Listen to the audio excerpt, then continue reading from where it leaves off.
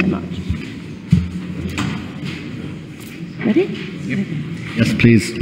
Greetings. I am a director of Twuntington-McFuff and Associates, a public relations firm founded by my father Peregrine in 1909 and now run by myself and my husband Gerald, a family firm representing the PR interests of clients for over 100 years. Since Brexitegeddon, we've decided to open a Dublin office, and as I'm new in town, I thought it would be a super idea to run for president to get some free publicity for my business.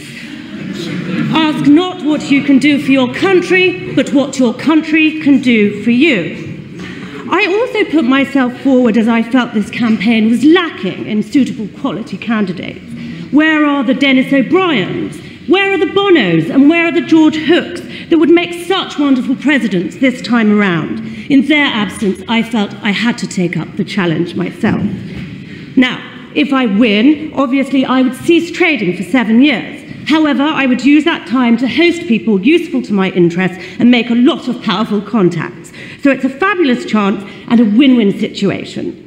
Even though I can't directly solicit work, during my presidency I will be operating the Bunty reward scheme. A stack of pink envelopes is always on the table in the Twuntington-McFuff household, and when you visit, if you want to leave something in one of those, that is up to you. Let me just say, if you're good to Bunty, Bunty's good to you.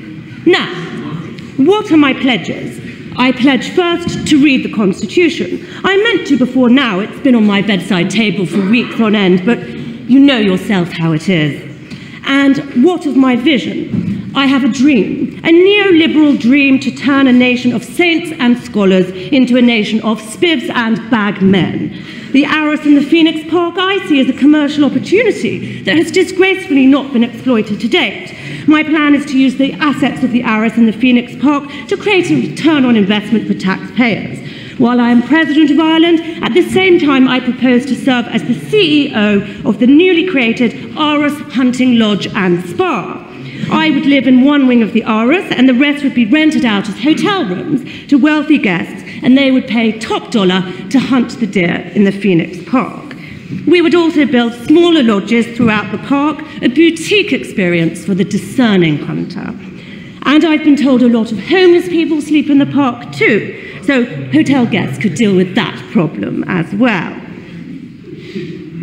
In order to fully monetize the presidency, I'm also bringing a new reality television show called In Your Arras, and that will follow my life as the President of Ireland, and I will be putting a proposal into television companies.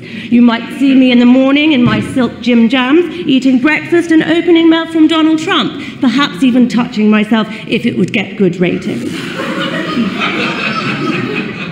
I love Ireland as a country. Each year it's becoming more and more like my home country of Britain. Homelessness, food banks, all the best legacies of the Tories starting to bear fruit here. And making people think it's all their fault has been a wonderful victory for the neoliberal narrative. But there is a challenge coming down the line, as the robots are coming and predicted to take half of all jobs. It's then going to be impossible to keep the myth of shirkers and strivers and the concept of people who get up in the morning when it's clear there are simply not jobs for citizens.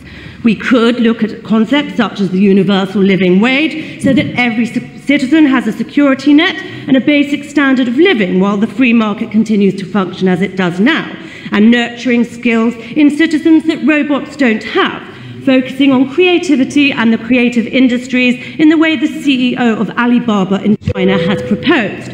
But that would spoil the immense fun people living below the poverty line have, and how much better people like me feel about their personal wealth knowing they are there. The slight frisson of guilt always makes something more enjoyable. On a point of order, Lord Mayor. So I have a plan. We cut all taxation and all social welfare spending, which should lead to a significant reduction in the population after a period of feral living. Then we would burn the bodies of the dead as fossil fuel.